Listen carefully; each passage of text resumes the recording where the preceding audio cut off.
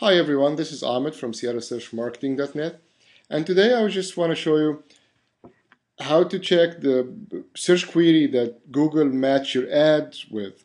So for example, let's go add groups. Let's go to this group right here. It takes you to the keyword, and then if you click on See Search Terms and then click All, or you can select whatever, but I normally do that. And then here you're going to see on the left hand side, those are the search queries that Google did, that they did trigger your ads. So what I did is, and you see in green added, or in red is excluded. So for example, I added this keyword when I came here the last time because I found out that it have over 25% click-through rate on it, have a conversion rate of 33%, and I wasn't using it as a keyword in my ad group. So as you see, this makes you see exactly if this is a keyword that you definitely would use, and of course this one I used it and it's been performing pretty well, or you can even give you an idea about negative keywords, because some of the keywords, for example, that triggers your ad is not necessarily the right keywords.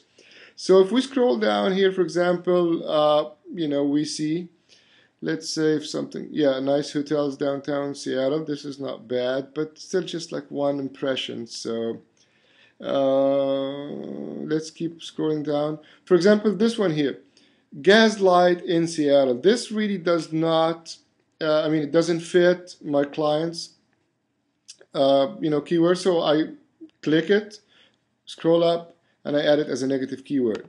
And keep in mind, whenever you add it as a negative keyword right here, Google, does it as an exact match.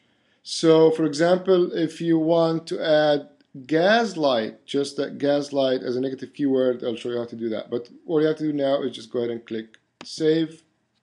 And that's it. So you've already added. If you go scroll down, you'll see that the keyword itself was added as a negative keyword right here.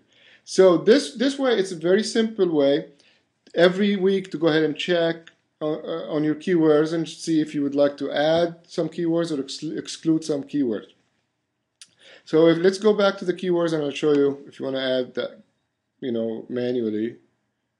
So if you scroll down, sorry it's taking so long. See, here it's just like on the bottom here you have at the campaign level you can add negative keywords, or you can add it as a group level.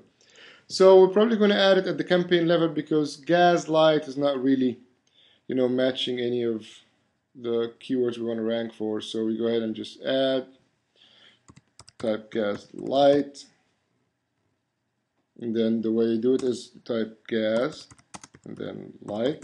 So that way we make sure that your ads do not show on those keywords. Click save, and that's it. So if you do that on a weekly basis, you're definitely going to find a lot of improvements, in your ad performance, because you're going to load on negative keywords because this is the actually search query, the exact search queries that people are searching for, and it's triggering your ads. Or you can just like find out keywords that you really didn't think of to use in your ad copy. And thank you so much for watching, and I'll talk to you later.